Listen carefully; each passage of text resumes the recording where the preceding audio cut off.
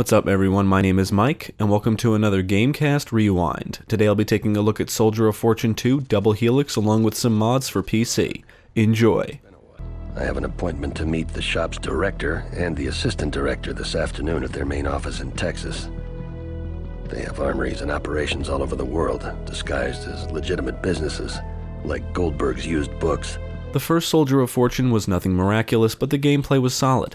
It stood out because of its violence, and I think it was somewhat controversial. It contained over-the-top violence, over-the-top gore effects, and was basically the video game equivalent of a B-action movie. The Soldier of Fortune series is the product of developer Raven Software, both of which seem to be forgotten in today's shooty-shooty bang-bang social gaming world. Let's not forget that Raven Software is responsible for a lot of good to excellent games, including Heretic, Hexen, Quake 4, and one of their most underrated titles, Wolfenstein, released in 2009. After a bunch of layoffs in 2010, the company decided to focus their attention on assisting with the Call of Duty series, and from what I understand, they're responsible for the Call of Duty 4 remaster. Yeah, I know, it's quite the fall from grace. Developed by Raven Software and published by Activision, Soldier of Fortune 2 Double Helix was released for PC in May 2002, and that's the version I played for this review. It was ported to Xbox sometime later. From what I researched, they wanted this entry to be more realistic, taking inspiration from Operation Flashpoint and Rainbow Six rather than Quake. Now, I actually own the retail version of this game and had to download the Gold patch, which patches the game to the latest version, otherwise known as the Gold Edition, which includes new content, like weapons, a multiplayer mode, and more maps. Apparently the Gold Edition was also available for retail, but I think it's rare since I couldn't find a copy. For this review I had to do a few things to get this game running in widescreen, and I'd like to give a shout out to PC Gaming Wiki and WSGF, two sites which have become very valuable resources for us to get older games running on modern systems. I had to edit the game's configuration files to apply a widescreen resolution, and then I downloaded and installed the widescreen HUD mod. To fix the field of view, I used HXD, a hex editor, to edit the game's executable. You can adjust the FOV using a command in-game, but the hex edit is a more permanent solution. I'll also be taking a look at the following mods: the Weapons Mod version 5, which adds new weapons and rebalances existing ones, PerfectFX, which enhances various effects like muzzle flashes, explosions, and fire, Bloody Chunks version 2, which adds more ridiculous gore effects, and Real Gore, which works in tandem with Bloody Chunks for more realistic gore effects. So let's take a look at Soldier of Fortune 2 and see what the shift towards realism really means. The game includes 4 difficulty modes: Amateur, Gun for Hire, Consultant, and Soldier of Fortune. There's also a custom difficulty mode which allows you to set the base difficulty, the limit of saves per mission, you can toggle on or off weapon inaccuracy, and if you want to limit your weapon carrying capacity. This game is all about the arsenal, and there's a decent variety of realistic weapons here. You've got assault rifles like the M4, AK-74, you can wield an M60, Micro Uzi, sniper rifle, M590 shotgun, USAS-12 shotgun, a grenade launcher, and different types of pistols, among others. Some weapons are exclusive to multiplayer, like the MP5 and SIG 551 for example, but you can enter cheats to use them in the campaign. You've even got plenty of grenades at your disposal, like multiple frag grenades, flash grenades, and incendiary grenades. The standout is the Objective Individual Combat Weapon, abbreviated OICW. It's an assault rifle, it's a sniper rifle, it has a grenade launcher and night vision, it highlights enemy threats, it does it all. Actually, it's kind of cumbersome to use. You acquire it late in the game and it's got this fancy technical readout when you zoom in, which is just a pain in the ass to navigate. It's not intuitive at all, and I blame the controls for that. To use the grenade launcher, you have to zoom in, enable the laser, and adjust the range. You have to do this all with the keyboard, and navigating through the readout in the middle of a firefight will most likely get you killed. Luckily, the M4 also has a grenade launcher that can be fired at the press of a button. Speaking of attachments, some weapons can be equipped with different attachments like a laser, tactical light, or silencer for the SOCOM pistol, and the AK-74 can be equipped with a bayonet. Before the start of many missions, you can outfit John with 2 main weapons, a sidearm grenade, and a piece of gear like binoculars, night vision, or thermal vision goggles. Night vision is easily the most useful, especially late in the game, but thermal vision can be helpful in some situations. As you progress through the campaign, more weapons become available to you for outfitting. John is also always equipped with a knife for good old melee combat, and you can also throw knives at enemies to take them out quietly. Some weapons like pistols and Uzis can be dual-wielded, and weapons like the assault rifles have multiple fire modes, including auto, burst, and single. I would actually switch between these firing modes often, because if you have weapon inaccuracy turned on, constantly spraying isn't always the best approach. I wouldn't say the ballistics are ultra-realistic, but different weapons are better for different situations, and switching to the right firing mode mode can be the difference between wasting ammo or dropping enemies quickly. You can shoot through glass, cloth material, and the tutorial claims you can shoot through wood, but I never succeeded in doing so, or at least killing an enemy that way. After you beat the game for the first time, I would highly recommend installing the weapons mod. It only affects the single player, but enhances the experience tenfold. The weapons sound better, they feel better, the combat is more intense, and now I don't want to go back to the vanilla game. All of the existing weapons have been rebalanced to reflect their real-life counterparts, magazine sizes have been adjusted, and damage and penetration are determined by the ammo types. In addition to the rebalanced arsenal is a whole new roster of weapons, including new pistols, assault rifles, and submachine guns. Some of the weapons now have alternate variants with different attachments like scopes and silencers, and many weapons allow you to activate night vision when looking through the scopes. I assume one of the ways the developers attempted to make the game more realistic is by implementing stealth mechanics. You can view your personal audio detection device, abbreviated as PAD or PAD, on your HUD, and it basically informs you of how much noise you're making. John can walk, run, crouch, go prone, jump, and lean left and right. Walking, crouching, and going prone make the least amount of noise, and the idea here is to sneak up on enemies and avoid detection. However, the stealth is very simplistic and somewhat broken. The first time you encounter a stealth section, it's forced upon you, as in if you're detected, you immediately fail the mission. This is not a good representation of the stealth mechanics because it's not forced upon you in any other mission, at least not on the difficulty I played, which was gun for hire. The tutorial claims if enemies detect you, they'll run to an alarm and set it off. Now, there's two problems with this. One, that's complete bullshit. Once you're detected, the alarm is immediately triggered. You cannot prevent it. And two, you cannot disable any alarms. Once they're triggered, they remain active for the rest of the mission. You have to be mindful of searchlights and cameras as well, both of which can be destroyed with a well-placed shot. You can even pick up bodies and hide them if you're so inclined. If you really want to use stealth, you'll need to bring a silenced weapon or rely on your knife and throwing knives. Every single stealth encounter offers no freedom, or so it seems. There's the right way to do it and the wrong way. Basically, there's a set path of where you should go, what enemies you should eliminate first, and the entire process is very trial and error. Considering you can't really hide or deactivate alarms, if you get caught you'll need to either continue on all guns blazing or load a quick save and try again. Outside of the first stealth encounter, I would recommend going into every mission all guns blazing because it's a lot more enjoyable. Soldier of Fortune 2 is an action game at its core. The stealth seems like a rushed addition and it isn't implemented very well, and this game is far from any kind of tactical simulation.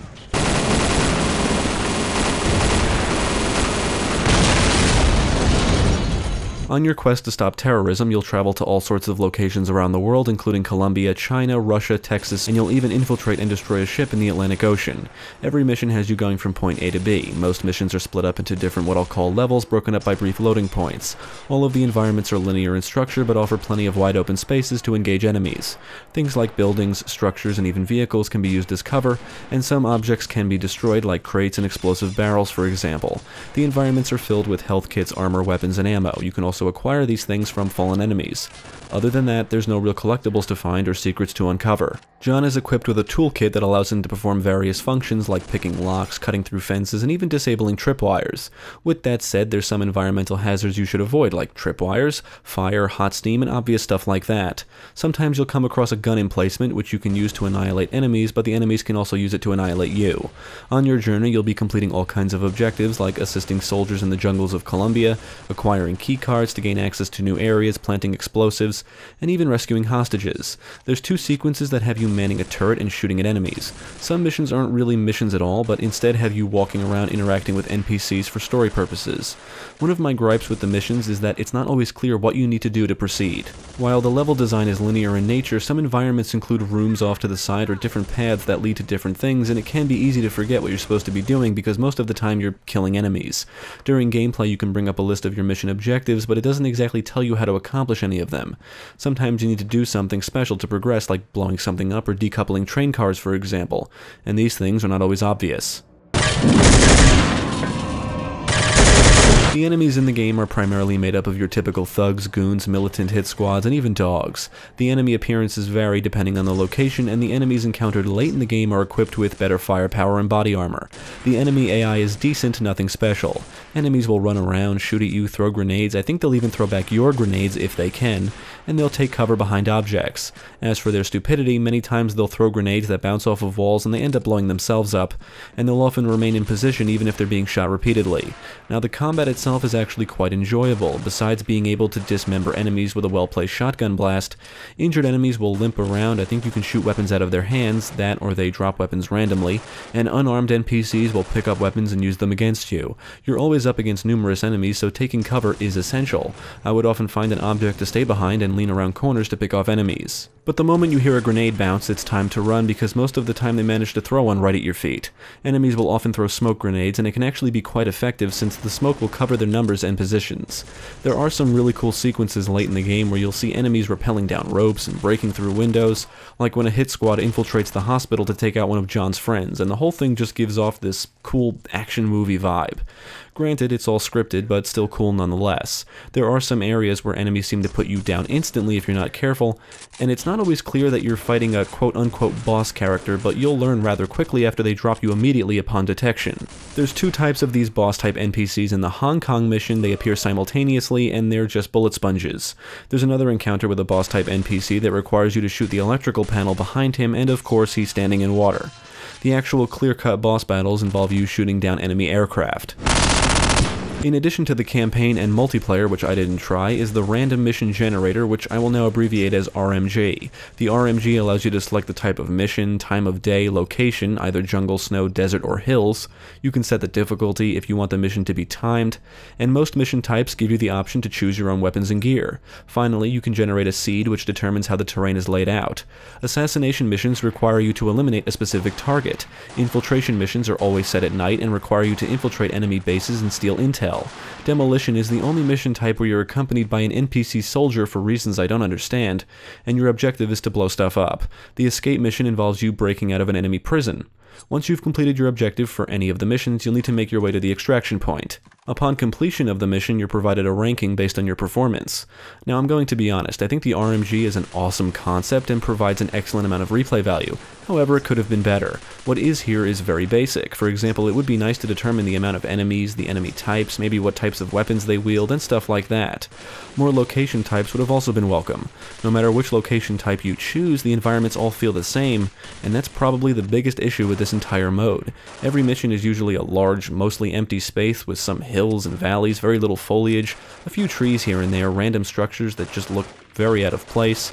Maybe there's a large wall with enemy snipers, and all of the buildings have very similar interiors in both appearance and layout. Hell, many interiors for multiple buildings within the same mission are exactly the same. I think the RMG was somewhat innovative for its time, at least for a 3D first-person shooter like this, so maybe it's just a product of its age, but it just feels very bland and bare bones by today's standards. It's still good fun and gives the game plenty of replay value. If you just want to blow away bad guys and have some fun without going through the campaign, the RMG is a good option, but it definitely could have been better. I've been looking high and low for a mod that overhauls this entire mode, or at least provides more customization options, mission types, better terrain generation, even new locations, but I have yet to find anything. Either it's not possible or nobody really gives a shit about the RMG, but I think it has potential. If anybody knows of a mod that makes changes like this, please let us know. I would love to try it. Our research department is trying to make sense of this whole mess with Prometheus, Vergara, and the Seaward Star. Once again, you play as John Mullins, a mercenary working for an organization known as The Shop, and this time your goal is to prevent biological warfare by investigating and thwarting a shadowy organization responsible for a virus that will basically kill everybody if it spreads. That's basically the gist of it. During some missions, you'll work with Madeline Taylor, the woman introduced at the very end of the first game, but she's really just a supporting character for plot purposes and doesn't actually do anything. Yeah, the story isn't very interesting, much like the first game, but what is interesting is that the John Mullins character is based on the real John Mullins, and he was actually hired as a consultant for the game. According to my research, he's an ex-Special Forces soldier of some kind and served 3 tours in Vietnam. I guess you could say he's like a real-life Rambo, especially if these games are any indication of what this man is capable of. The voice acting here would probably be better if the actual written dialogue wasn't so piss-poor. There is some Hollywood voice talent here, including Mark Hamill, Earl Bowen, and Iris Baer, among others. The story is on the same level as the first game. It's not memorable, the dialogue is often cringeworthy, yet sometimes humorous, most of the characters are uninteresting, and it's all just a setup so you can blow people away, and that's what Soldier of Fortune 2 is really about.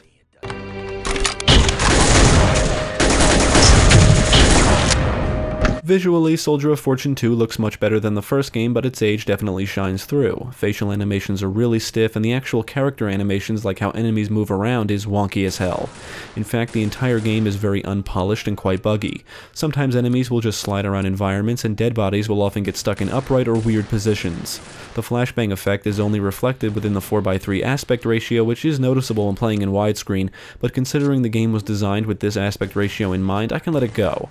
I noticed objects stuck in the environments, and every now and then I would get stuck in the environment at random.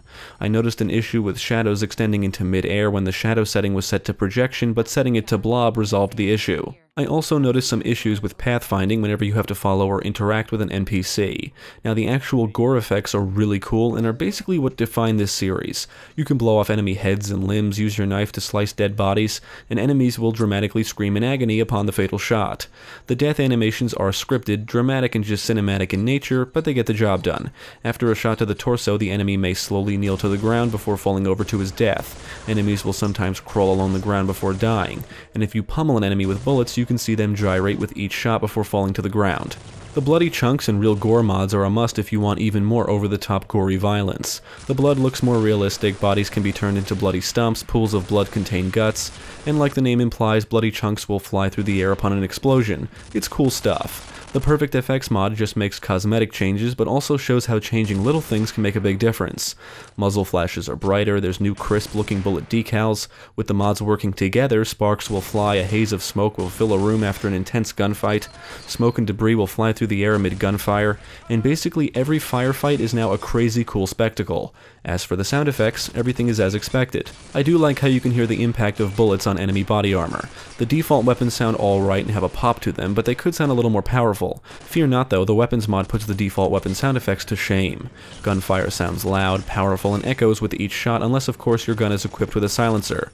With the new and enhanced particle effects, increased over-the-top gore, and improved gunfire sound effects, every firefight feels and looks more hectic and intense than anything experienced in the vanilla game. As for the music, it's pretty forgettable in my opinion. I'm not even sure how much music is in the game. I know there's at least one tune because you'll hear it multiple times, but other than that, there's not much to talk about. Performance-wise, the game ran fine. It crashed on me once during my time with the vanilla game. During my time with the mods, the frame rate dipped when there was a lot of particle effects, but it only occurred once. Other than those things, the game ran fast and smooth and nothing really killed the experience. Raven Software aimed for a more realistic experience, but in the end I would say Soldier of Fortune 2 has the same over-the-top style as the first game. It's violent, gory, and downright fun. I enjoyed the varied locations, the action, and satisfying gunplay. It's one thing to shoot an enemy dead, and another to pummel him with bullets from an assault rifle and watch his body turn into a bloody corpse. And that's the real highlight of these games, violence. However, it's not just violence for shock value. Soldier of Fortune 2 is actually a pretty fun action game. I think most people enjoy these games for the multiplayer, but the actual campaign isn't too bad. Sure, the story sucks, but you don't really need to know what's going on to enjoy the campaign. Just like the first game, this too feels like a B-action movie in video game form. I felt like Rambo running through the jungles of Colombia blowing away every bad guy in my path. I felt like John McClane as I put down terrorists and rescued hostages in the airport in Switzerland. Yeah, that's right, Die Hard 2 is an underrated film. I felt like Casey Ryback as I navigated the Seaward Star turning bad guys into corpses. But to be clear, that was the only time I felt like a Steven Seagal character. Under Siege is arguably his best film. And most of the time I felt like I was John Matrix as I blew away everything in sight. With the mods installed, these feelings were enhanced even further. The random mission generator is an excellent addition, albeit very bare bones here, and increases the replay value significantly, especially if you enjoy the gameplay. Nowadays, you really can't look in any direction without seeing a game with procedurally generated environments, specifically if you're big into indie games, but I think having this as an extra game mode of sorts is awesome, and I feel that more developers should think about including modes like this as an extra. Soldier of Fortune 2 is unpolished, buggy, and it was clearly rushed out the door for whatever reason. More time in the oven or even just a few more patches could have done the game wonders. However, despite its issues, it's not a broken mess or unplayable. It's enjoyable, and many of its issues can easily be overlooked, especially if you don't take it seriously. I think with a few more decent entries and some additional character development, John Mullins could have been a more memorable character and held his own right up there with the greats like Duke Nukem and Doom Guy. Whether or not these first two games are based on or meant to depict real-life combat missions Mullins, John Mullins is portrayed more like an action hero from the 1980s or 90s than an ex-soldier turned mercenary who's meant to be taken seriously. Considering these are video games, that's not necessarily a bad thing, and we all know the best action movies were released during those decades. Soldier of Fortune 2 isn't a realistic game, it's not a tactical game, and I wouldn't even say it's a stealth game. It's an action game with plenty of shit to shoot, and I get the vibe it's a very underrated title. I don't know what the consensus is on this series, but in my opinion, I think it's better than the first game, and it's my favorite entry in the series. It's a shame that the sequel, Soldier of Fortune Payback, killed off the franchise because I would have loved to see more entries like this. Definitely check it out if you enjoy action games or first-person shooters, it's a lot of fun. They would have succeeded if it weren't for you, old friend. Thanks for tuning in, I hope this video proved helpful. Stick with GameCast for more quality content including the latest gaming news, podcasts, let's plays, and even more reviews. Be sure to check out my channel, Gaming Pastime, for new game reviews released every week. My name is Mike, and I thank you for watching. John, sir, I'm going to have to search you. What? Standard procedure, sir. I assume my fee has been transferred to my private account? Of course, as per the usual arrangement. Well, if it's all the same to you, I consider that thanks enough. Gentlemen, good day. Hey, come back here. You can't just walk away from... Let him go, son. Just let him go.